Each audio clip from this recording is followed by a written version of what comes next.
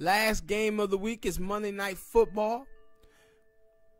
Tampa Bay versus the Los Angeles Rams. This is a very, very, very good football game to end the week on. Yeah, truly.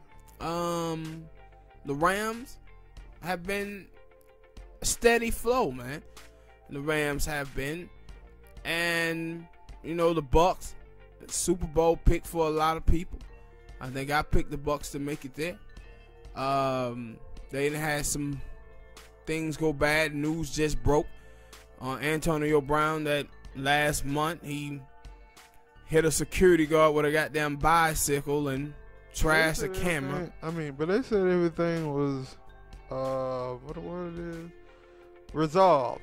Of course it's resolved. It happened a month ago, but it still don't take away from the fact that he did the shit. Yeah, so he's on that talking about he's a changed guy and all of this stuff, and then this come out and say, no, it ain't. He's not a changed guy. He's still a nutcase. He said Brady just let him in the house that day. He was good. And so the Bucs, they got a big win after being destroyed by the Saints. They came back and won the game against Carolina, big. In the second half, they couldn't be stopped on offense. They was just moving the ball up and down the field.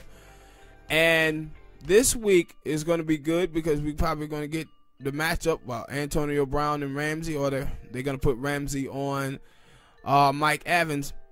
And oh God, when they gonna win, he gonna have to travel. Yeah, whoever having a good game, you go guard them. And so then you up front, you got Donald pressuring up front. And they offense, man, the Rams offense keep rolling on. And so this is going to be a very tough game. And so I'm going to give the Bucs the edge just because they're at home.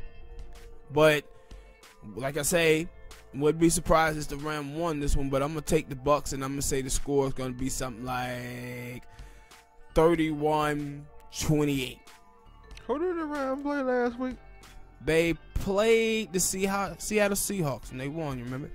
Oh, yeah, because Russ was out there throwing all them bad picks. I'm pulling for the Las Vegas Rams, because if the Packers go handle their business in Indianapolis, we stay at that number one. And the Falcons go handle their business in New Orleans, we stay at that number one spot, and we get that first round bye. That's simple enough for me. But no, I mean, I want that to happen, but they're going to be a good test for the Bucs offensive line, because we've seen that when Brady get pressured, their team play bad.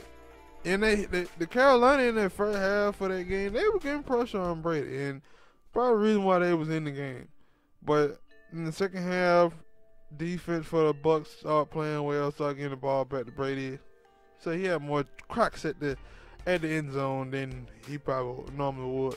But I don't think they're going to happen. I think the Rams got a good balance of run, pass, and they run a lot of play action. So they're going to be a tale of who defense is better to me. Is it the Bucs or is it the Rams? Because I'm going to pick the Rams. I probably should.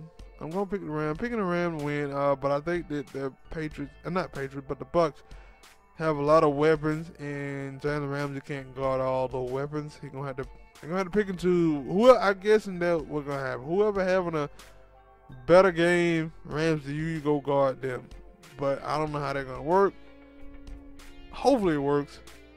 Picking the Rams, 30-25.